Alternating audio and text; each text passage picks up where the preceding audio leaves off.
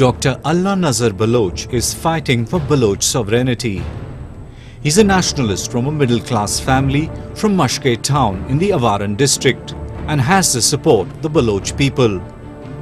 He believes that not only Sardars, nationalists and other political leaders are fighting for freedom, but ordinary Baloch people are an important part of the movement.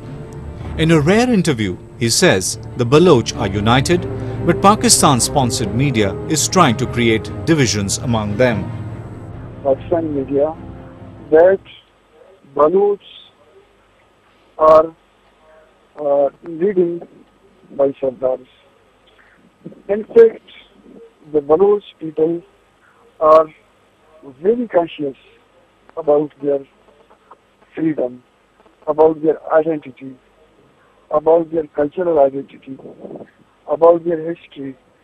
So, one who fights for Baloch national movement, there is no any rift, there is no any difference in between the commoner and those Sardars who are fighting for Baloch people. The international community is increasingly paying attention to what is happening in Balochistan. Human rights groups have condemned the atrocities against the Baloch people by Pakistan army and spy agencies. But there has been strong criticism about the killing of non-Baloch civilians, also known as settlers, allegedly by Baloch armed groups. Dr. Nazar clarifies that some of the settlers work as undercover agents for Pakistan. We are peace-loving people. We are freedom-loving people.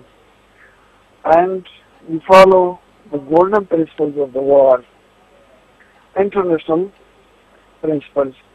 But those settlers who are collaborators, who are part and parcel of the state and armed forces, they are spying against Baloch citizens.